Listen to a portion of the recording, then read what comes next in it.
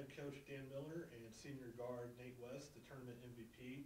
LeTourneau just defeated East Texas Baptist 82-79 to claim their first ever ASC men's basketball championship.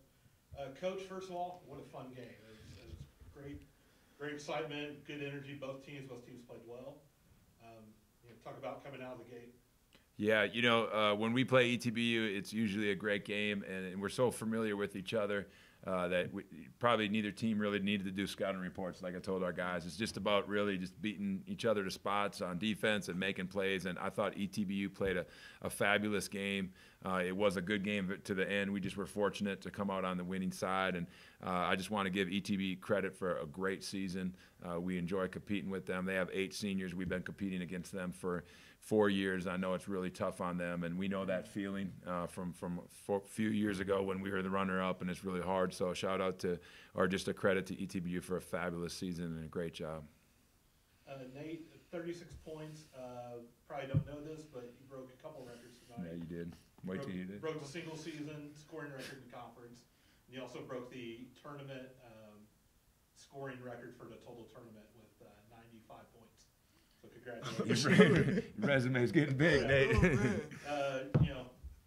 Seems like a lot of times the game's on your shoulders. You play 40 minutes pretty much every game. Talk about your senior year, your performance tonight.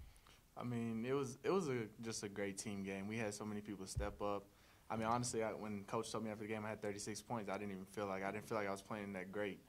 But it just feels good to win this with my team because it's like the one accomplishment that like our whole team feels, and it feels great. Excited to go to the tournament? Oh yeah, excited. It's been too long. Yep. Freshman year. Yeah. The last time. Coach, what do you expect? I really believe in this team. I don't know who we'll get or where we'll go, but I believe in this team. We have a great player in Nate, but we have around him another great supporting cast, and we play together and we find ways to win. Sometimes it's not always like tonight. I thought we didn't have a good rhythm and we didn't have a great flow on offense. But we find ways to win, and we always have guys step up. Corn Taylor tonight, right before half, had a huge spurt. Yesterday, we had Garrett Bean hit those 6 threes, and then 8 threes from Andrew, and those guys are only sophomores. So we have a young team around Nate, and we believe when we get in the tournament, we'll have a chance. Nate, you're half court shy. Second one of the year. Yeah, what was going through your head? Well, I mean, Corn got the ball, and he didn't look like he wanted to shoot it. So I was just yelling, Corn, Corn, Corn. He gave it to me real quick. I just flicked it up there. I had no clue it was going in. It went in. I was like, well, I'll take it. Nothing but net. Nothing but net. Yeah. I was like, wow.